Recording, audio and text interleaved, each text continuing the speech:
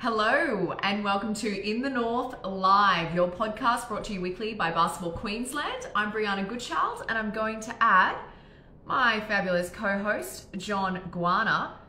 Guys, it's been a week of me not being involved because of a certain show. I can now officially say what it is, Survivor. You might have seen me on it. And look, it's great that I'm here back doing what I love, things I love, like basketball, chatting basketball, going through all the greatest things.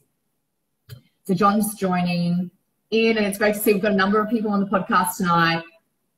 A lot of people I'm excited to chat to as well. Of course, Maddie Garrick. We've got Harry Froling joining us as well. So make sure you send in any questions you have, because we can definitely go through those as they enter the podcast. Great to see people popping up.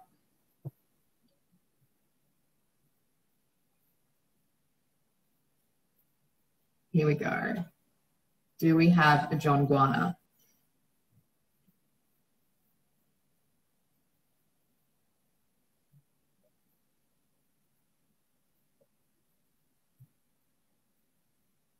Few questions coming in. How can I join Basketball Queensland? Make sure you just go check it out on the socials. You'll be able to find out information there, and it's all about signing up with a club.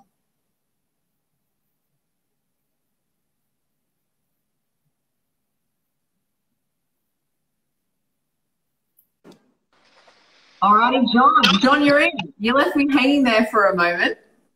I made it. I'm so technologically challenged. It's not even funny. I'm like that television that you see that it kind of freezes, so you touch every button, and before you know it, you've kicked yourself out. So, but I'm here. I'm excited. I have to accept you 8 times, but look, that's it. We're here now. It's an exciting podcast ahead tonight. Yeah. Very exciting to chat with our guests. I'm really excited to chat with our guests, but I'm really excited to have you back, Brianna, too. It's been a couple of weeks. It's been an eventful couple of weeks for you. We're just happy, and I know everyone in the chat is really happy to have you back. How are you doing? Let's start off with that question. How are you going after being in the Outback? Well, I tell you what, it was a little bit like having my heart dashed against the rocks of despair getting voted off early. Definitely not what I was wanting, but it was a lot of good fun. Part of the thing you don't see is just how much you actually have to survive. Like the other tribe didn't eat for 3 days. They glossed over that fact. You're literally sleeping on dirt, freezing to death at night. There's a lot going on. It's really hot out there and you're fully just in the elements all day long. So that part of it kind of gets lost in all the social dynamics, I feel. But it was really fun. Like it was a dream of mine just to go out there and compete. And I think a few athletes might relate to, you know, coming out with white line fever, maybe a little too hard. Maybe I had a few, you know, first quarter nerves and it got me. But hey, maybe I'll get on again. Hey, that's right. It certainly has happened in the past where we see guests and previous contestants come back, so you never know. And I know tonight's episode, we have a couple of Survivor connections. One of our guests, Harry Froling, is he known for his own white line fever, but I've been having a chat, and he said to me that he reckons he could take out the Survivor crown. Does he? Well, speaking of Survivor, we've got Maddie Garrick. Maddie, thanks so much for joining us. Hello. Hi, guys. Thanks for having me on. Yeah, it's great to have you. The connection being that Maddie's partner, Sophie, is still in the mix on Survivor. How are you finding watching it, Maddie? Well, it's actually on at the moment. So I'm missing the last bit. Tribal Council is coming up, the most intense part other than the challenges. So I had to drive back to Bendigo, and because I've been watching it keenly, I've been posting on my Instagram my reactions to it, and people are like, "Where are you? What are you doing?" But yeah, it's been interesting. Like, I obviously hear stories from Soph when she came back from being out on Survivor, and it's just amazing what all those contestants are going through. And you don't even see, like you would know, you don't see even like, you know, you just see a glimpse of it. So it's really cool to kind of watch it back, and yeah. Yeah, exactly. And that's it. I sort of, you know, you don't go in there with your best self. You go in with your sleep deprived, hungry, paranoid self. And I think that's really important for everyone to remember. It's a lot easier said than done. Yeah, absolutely. As I said, I've just heard stories and then seeing it, and she's like, "Oh my God, you know what, this happened, but this," and that's the whole thing. Like, everyone is running off, no sleep, no little of each. and just to be able to produce all of that and to, just do that. It's amazing what you can do. Maddie, I wanted to know, after watching it and hearing about the experience, do you think it might be something that you consider potentially doing, or maybe have any more interest possibly in doing it? I just cut out a little bit. Were you saying would do it? Would Yeah. Look, I wouldn't be opposed to it at all. I don't know. I think, Sophie went on there for something to really challenge her, and I'm all about doing those experiences too, whether it's in basketball or it's in life, whatever it is. So if it's something that's going to challenge me and really put me out of my comfort zone and learn something different and push myself, then I'm definitely not opposed to it. I'm a country girl growing up too, so maybe I'll have a couple of tricks up my sleeve if I did, but I don't think anything I'm sure, Brie, you can speak for this, but you just can't. Nothing can prepare you for the real thing. Exactly. I think it's a little bit luck of the draw. But, speaking of country girl, grew up in rural Victoria. Can you talk us a little bit about how you got into basketball and leading up to playing professionally? Well, you know what? It's not really much of a interesting story, but basically I've got two older brothers. I absolutely idolized them just because they were older, they were cool. So basically I thought I was a boy when I was younger because I wanted to be one of them. And mum and dad just put them into an after school competition for, to socialize and be active and try a different sport. And I obviously had to start playing basketball after that. So, but I was a kid. I loved playing sport. I loved being outdoors. And I think, Shepparton's really good with the grassroots of sports there. There's so many sports, and there's actually quite a bit of sporting talent across different codes that have come out of, the Golden Valley as well. So that's kind of basically it. I basically grew up playing netball and doing little athletics, and then I started playing when I was 11. So speaking with my peers, I started a little bit later than what most people did, but that's it. Rest is history, really. Yeah. But definitely you may have started a little bit later, but you were into the scene really early. I believe you were 17 when you first signed with Bendigo Spirit. Is that right? I think so. That feels like a world away, like ages ago. So something like that. Yeah, 16 or 17, and being a Shep girl, that was the closest national club, which is really good to have a national program in regional or just regional in general, but regional Victoria. And so on top of that, I was traveling twice a week to Melbourne for great competition in the VJBL. So it was kind of like, no, you've got to play in the VJBL or a different or higher standard league if you really wanted to go somewhere with basketball. So that was Friday and Sunday. And then on the weekends were filled with state basketball camps or tryouts, or what was called ITC program back then. And so basically every weekend was filled with traveling around somewhere in Victoria or even Australia to play basketball. And then during the week on Tuesday, Thursdays, generally I was traveling back and forth from Bendigo. So there's not enough, not enough words to kind of thank my parents for how much time and effort, and obviously financially they supported me, because I wouldn't be here talking to you guys about my journey if it wasn't for their commitment to do that. That's so lovely. It's true. It does take a village. Yeah, absolutely. I'd like to know where along the journey in basketball that you fell in love with the game, and what what helped you drive you to where you've come in your professional career. I honestly think it was pretty close to my first game. There was just something about basketball, and this has nothing to do with any other sports or netball or whatever. It was just something about the game itself and the people that played basketball I was just drawn to. And that just might be a personal thing.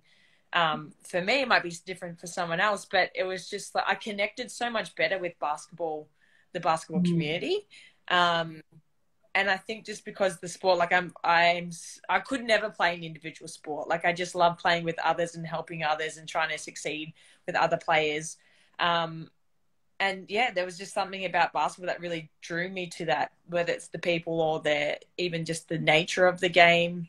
Everyone's involved at the one time. I don't know. I just fell in love with it straight away. Knew nothing about basketball. I didn't even know who Michael Jordan was when I first started playing.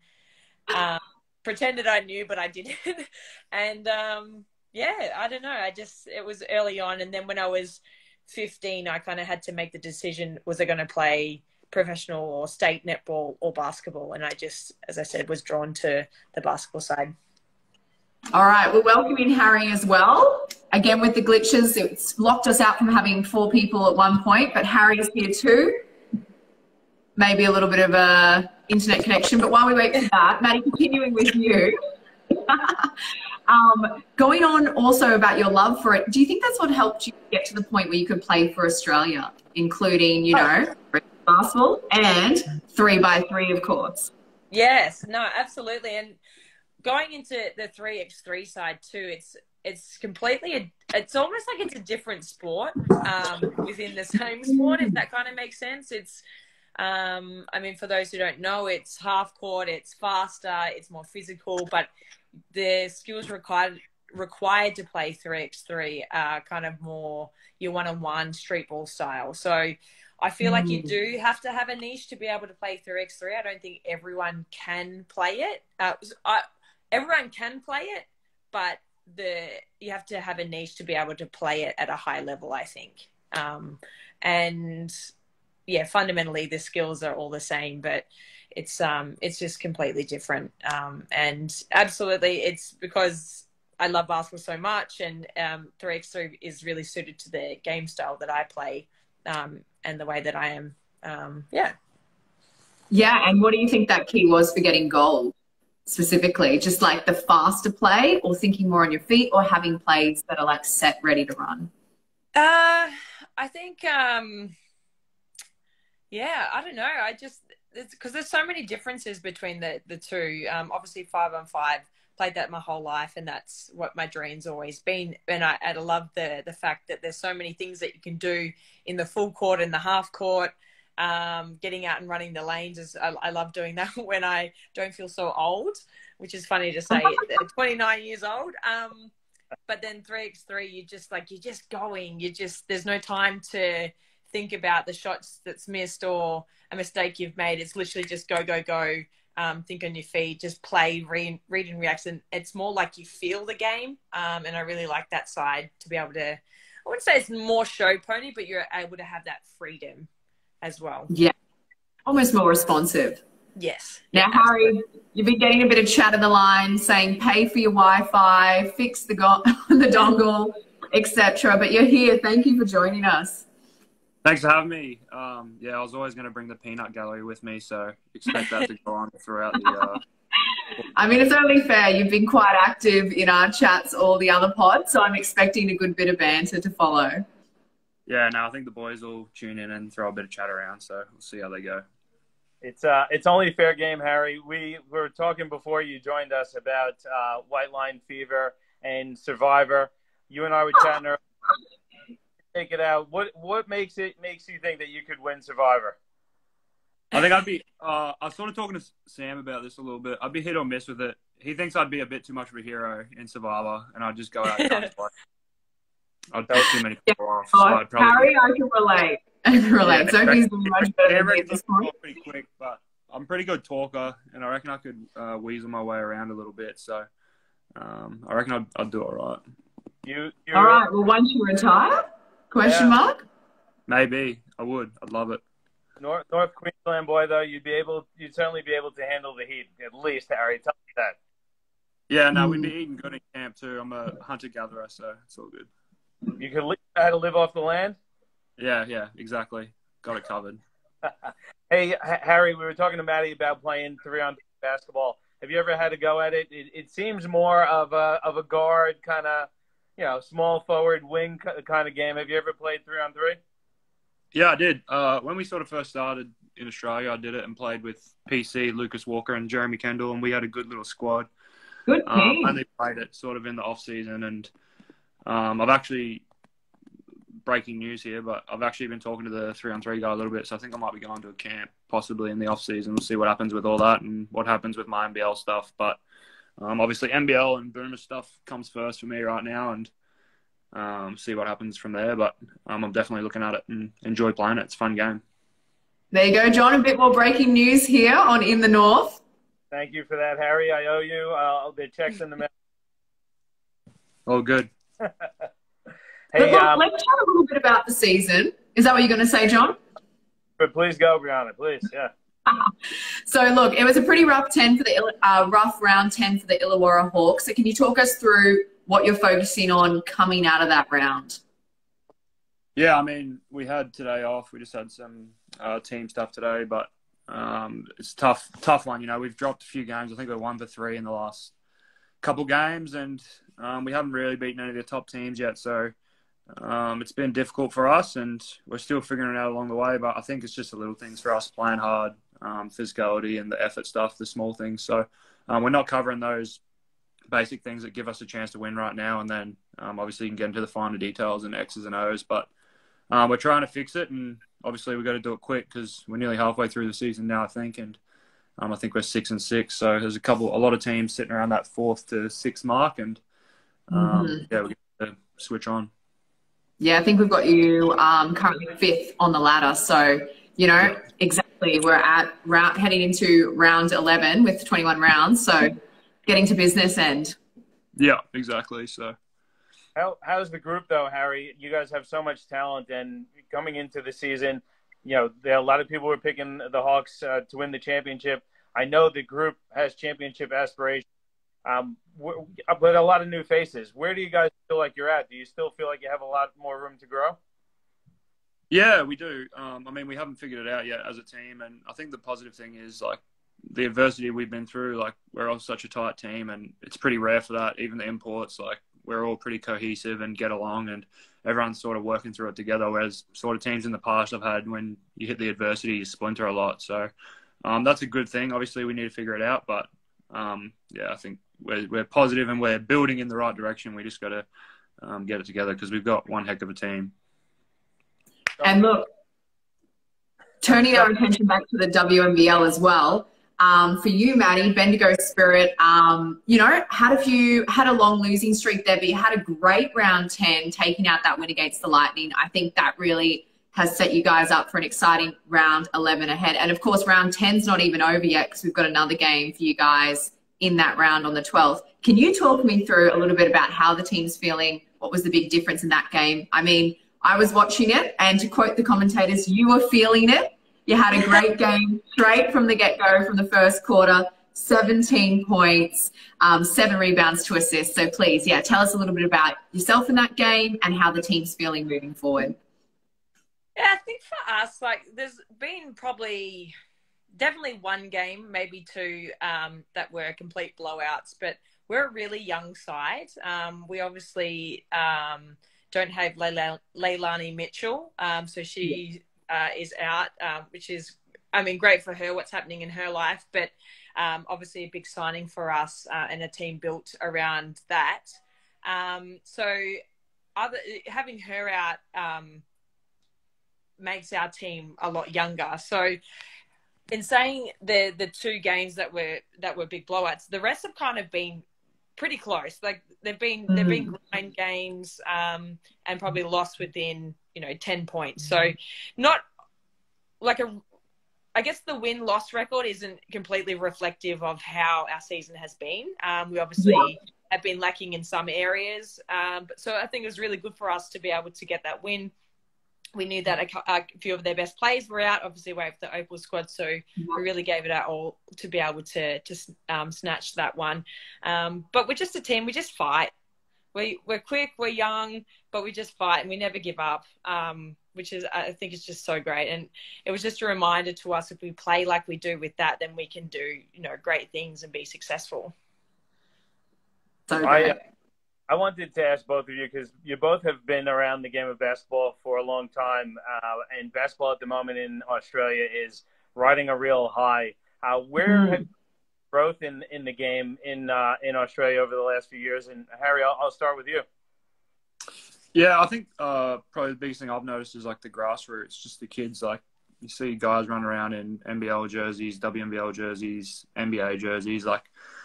And just the community aspect of it. I don't think when I was a bit younger, there wasn't as much. Obviously, we had the Crocs and they were somewhat engaged, but now you just see all these NBL teams and how involved they are with the community and like a lot of the newer clubs as well, like how they've realised the grassroots and the building from the ground up is huge, because in this league, to be a good NBL team, you got to have good local guys, you know, so you obviously got to get your imports right too, but I think that's been a huge aspect. And you're seeing these kids that go to college and, you know, back in the day probably fizzle out and don't come back and just end up going into other jobs, but now they're going over and there's way more opportunities for more college kids to come back and guys that go fresh out of high school. So I think that's probably been the biggest difference I've seen.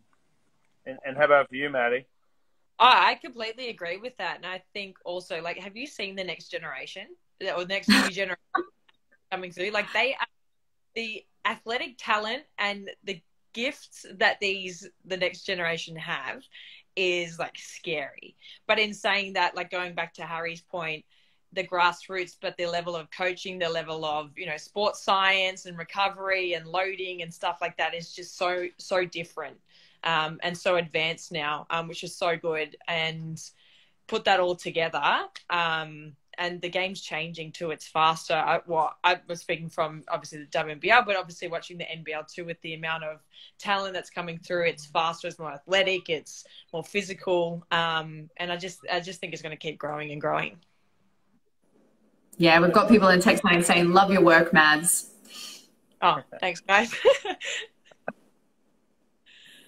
So that's great to hear about all that with how, yeah, it is growing. And so one of our favourite followers of the podcast has a question that she was wanting to ask, which might sort of play off the back of this one. And this is from Ellie Keelis, 17. She was asking, what's your favourite part about each prospective, you know, code? WNBL.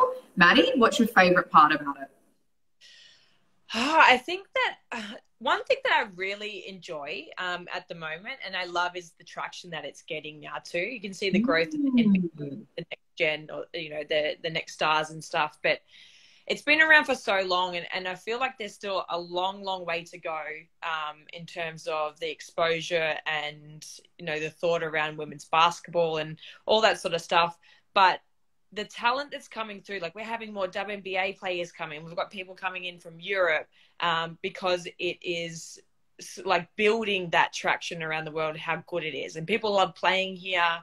It's competitive. I want it to keep growing as well because it is the best league that we have here in Australia. And one of the best, we say, I guess, off-season leagues for the main leagues, like the WNBA in the world, and that's why we have world-class players coming in. So that obviously brings up the talent. The Australian-born talent here can only get better with that and being pushed in that sense. So it's good to see that's growing, but it still has a long way to go in terms of the other side of things. But that's probably my favorite. Yeah, I mean, I'd have to agree. It's so exciting week to week to just see how dynamic the league has become. I mean, upsets like you guys taking out the Lightning, that's just kind of the bread and butter of the league these days, which is so exciting. So, Harry, over to you. Favorite part, NBL, go. Yeah, sorry, I'm getting harassed. All the boys are trying to phone call me and prank me a little bit. So, peanut gallery. Yeah, can you just do that question again real quick? Yeah, so it's just about what your favorite part is of NBL. Just in general. I mean, yeah, obviously getting to play with my brother is pretty special. Just the teammates you meet, the guys you meet, like, to have someone like Emmett Nah just is always an idol for me growing up, watching him at St. Mary's, and the amount of assists, leading the country in assists, play with a guy like that's just special. And then, just playing in front of family and friends, like, it's cool to be in Australia where mum and dad can come to the games, and, Alicia came and said hello to us the other day, hung out with us. So just everyone's sort of being around each other, and that's what I love about NBL. You just get to do it in your home country. It's a good place to live. I obviously went to Europe for a little bit, and that was pretty miserable. So if you can make a decent living over here and be in Australia, it's pretty special. Obviously, the NBA would also be special. Yeah. Is that still a goal of yours, Harry, to get to the NBA? Yeah, it is. But obviously, I'm working on my NBL stuff right now and building on this year, and hopefully continue to build on what I've done so far, and as a team, hopefully we can do something special, and then I'll work it out from there. Now, you mentioned Emmett Nah in particular, so I'm going to ask both of you this. Can you give us one of your favorite teammates? It could be a current teammate or someone you've played with in the past. Harry, you mentioned Emmett. Is he up in the top 2 or 3 maybe? Yeah, I'd give him top 5, probably not top 2 or 3. Fair enough. He Okay. only dropped out. He dropped out of the top 3 because he's been harassing me on the phone tonight. But yeah, top teammates. Ooh, I don't know. That's a tough one. I've had a lot of good teammates in my times. I'll put it on a probably easy. Brendan Tees and Kev White, probably 2 of the best I've had. And Dan Greeter would be up there. What about Sam? Yeah, well, Sam's my brother, so I don't really count that. He's my. Come on, I put it right out there for you. Nah, he thinks he's the golden child, so he gets all the love he needs from these guys here. Definitely a lot. How about you, Maddie? Anyone of your teammates, either current or in the past, really stand out to you as a teammate that you really cherish playing with? I've played with a lot of amazing people. I've been, fortunate enough to play with Olympians, imports, WNBA, like stars and everything. No, I will give a shout out. She's also my housemate at the moment, to Annalie Maley. She is just having an incredible season, and she's one of those players at the moment that you want on your team. You don't want to go against. Sure. Is just killing it at the moment. So I give a shout out to my girl Maley. Yeah, she's been doing so well. It was really exciting to see how many points she got in that game against the Lightning. I mean, you guys really unleashed, so it was very good to watch. Now, look, I want to take it back to, possibly one of John Zamaya's favourite leagues, NBL 1. Harry, you came in, played for the Meteors, Mackay Meteors, and did some damage there. It was great to see you really dominating the boards, of course, buckets as well. And you helped get that team, along with all the other fantastic players, to the final series. Are you coming back? Are we going to see you again? And will you bring Sam to actually play on the same team as you this time instead of Townsville? Yeah, obviously I had a good time in Mackay. That was a fun off-season, just with all my stuff I do off the court and getting out fishing and all that. But that was a fun team to play with. We won the finals as well without me because I had to come back here early. But I will not be back in Mackay next season. I'll tell you that much. Okay. I probably won't be in NBL 1 North. It's looking like it's going to be NBL 1 South. Oh, whoa. Can we do a switch then? Breaking news. What was that? I know, we're getting all the breaking news tonight. Everyone, rewatch this one. What else can you tell us, Harry? Yeah, come on. Spill the beans. I can't. It's not 100% official yet, but we'll see. Look out. I heard it. I'll give you this. It's a place where there's NBL team. Okay. Ooh, all right. We can use this. I'm thinking Melbourne maybe. Now, we'll see, or maybe Sydney. So, Matt, on that note as well, are you playing NBL 1, and would you ever consider taking a trip up north? As I said, I'm very open to anything. I've had a few offers already come through, and for me, honestly, I haven't really thought about it too much already. It's just been kind of getting to Bendigo, obviously my first season back here. Trying to get over some niggling injuries and stuff like that, and just get through the season and really make the most of this. And the next focus as well will be to hopefully, get in the Com Games team for the 3x3 and stuff like that. So to be honest, I actually haven't thought too much about NBL 1. I did sign late last year, just depended on a few things as well. But I'm really not opposed to kind of playing anywhere for the NBL 1. Okay. Again, you've heard it here, coaches in the chat listening. She's open to the idea, so go hard. Hey, I wanted to ask you a question because I had a look on your Instagram stories and I couldn't tell if that was a dog or a cow that you have. Can you tell me about the dog in your Instagram stories? That might be one of the biggest animals I've ever seen in my life. Was that me? Yes. Oh, sorry, it just cut out a little bit. It's one of our, family, or one of Soph's family's dog. I'm pretty sure it's a bull mastiff. I'm not sure. He is huge. But there's the biggest softie you'll ever come across. Aww. Loves a cuddle, isn't opposed to a cuddle, and just wants all the attention. But yeah, he was loving Survivor last night, although it was a little bit emotionally drained by the end of it. So yeah, we had all the cuddles afterwards. But it's no cow, just a dog. A little bit of a support dog last night, at least. Absolutely. I feel like I was his support person as well, so it worked out perfectly. And you can't help but get emotionally invested. In being an outdoorsman, tell us what an ideal day off away from basketball is for you. Was that for me? For you, yeah. I think so, yeah. I must be. Yeah. Day off. I mean, there's not really that much. You go to the beach and stuff down in the Gong. There's not that much to do, but ideally, it's for me fishing and spearfishing a lot. So, in the off seasons, I try to do that and up at the reef, and I've gotten pretty good at that. Sam's actually really average at it, and he's probably one of the worst spearfishermen I've ever seen in my life. But I've been teaching him, and that's one of the things, just teaching him, and I've been teaching the boys a little bit, you know, Dan Greeter and Isaac White, teaching them how to spearfish. So we've tried down here a little bit, and it's just a bit more big great whites around here, so it's a little more scary.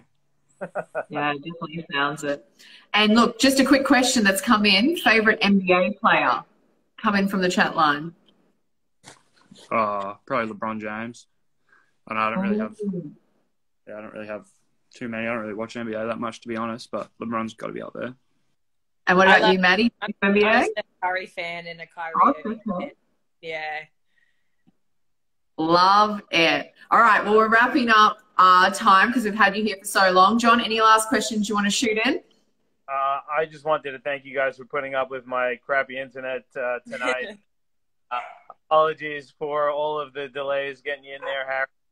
And I also want to wish you guys all the best before you guys. Thank you so much. Really appreciate it. Thanks for having me. Thank you. Thanks, guys. The dogs are calling me. They said it's time. You're a free woman, Maddie. Thank you so much for your time. And look, good luck in continuing round 10 for you, Maddie, and heading into round 11 for you, Harry. So very exciting weeks ahead. I can't wait to watch all the action unfold. Appreciate it. Thank you. Thanks, guys. Thank you. See you. Feel free to leave the chat. We'll keep going. Just hang up on us. I don't know what happened tonight. I had my internet. I know. Gosh, it's been a night of mysterious glitches, but you know, we're thinkers. We think on our feet. We get it done. I missed all John, the chat. The chat froze up on me. I couldn't see all the people asking questions and giving Harry crap. I really wanted to get into that as well, but actually the best part of this whole podcast. But anyway, moving back to business for our final moments. NBL 1 North. I've spotted a few more signings, so I'm going to run through them and you can just give me your initial thoughts on them. So look, a couple exciting ones. Returning players is what we're seeing a lot of at the moment. I think it's a season where we're seeing a lot of people re-sign, and maybe some of the big surprising drops will happen a little bit closer to the day. But Ash Taylor back at Logan. Similarly, Shabana Palvast also coming back. So that's really exciting because they were in that premiership winning team. I think Logan likes to keep the same strong body, keep the core strong. And I think it's going to be very exciting to see them come off a win and head into this next NBL 1 season. Oh. Any thoughts on that, John? I mean, for sure, Ash Taylor and Chevy Palvest were two huge parts of the championship winning team, and super talented group. They're definitely looking to keep that core together, and they're looking to make another title run, and bringing back Taya and Palvest is a big step in that direction. Certainly is. Also, we have Georgia Rouse signed for Ipswich Force, and moving to Mackay, Sky Rees for the Meteorettes. But looking at the Mackay Meteors, Viliami Fiketti, Kai Medhurst, and Sam Horton. They're the ones coming back. So very exciting. Yeah, really exciting. A couple of big key players again for Mackay coming back. Georgia Ralph is one of my favorite players. She can really heat it up on the court. I think she probably would look back and say she didn't have her greatest season last year, so I would expect her to come back with a vengeance. And Ipswich is putting together And, Mackay always has a target on their back. They brought back Billy Fichetti, who was a huge part of their championship group. Medhurst was great, and he had a great grand final series as well. So I'll be expecting to take another step up in the same direction. So a couple of good signings for the Meteors as well. Definitely. And I think to finish off our pod, John, when are you going on Survivor? It seems like, we're going to get the whole basketball community in there eventually. I could guarantee you this. You will never, ever see me on Survivor. And if I was, I would probably be the first person voted out. I think I've told you this off air, but I'll tell everyone in front of everyone here watching. I admire you for doing it, for chasing your dreams. I know you get to see a really small snippet of what actually happens out there. And I admire you for doing what you do. I admire everyone who participates in the show because it's not easy. It's a lot of fun, I'm sure, but it's a lot more challenging than what we see in those hour and a half episodes. So you definitely will never see me. My brother in the States would love to do it. I'm going to connect you too so you could give him a tip on maybe helping him. Yeah. Oh, thanks, John. That means a lot. And yeah, true words. But, maybe I have to go on American Survivor. Too much spunk for the Australian version, maybe. Anyway, that's wrapping up tonight for us. It's been great. Thank you so much to everyone who's joined us on the podcast. It's been awesome. Super great. If you missed anything, definitely go back and watch it. Great chats with Maddie, with Harry as well. And, of course, we're going to see you next week, as we always do. So please send any questions or any guests you'd love to have on in ahead of time. We can watch that and definitely get to work on it. So, John, thank you so much for joining us. It's been another great night. Thank you. It's always good. Tuesday night's my favorite night of the week. I can't wait to see you again next week, Brianna. Thanks, everyone. Thanks, everyone. We'll see you next time.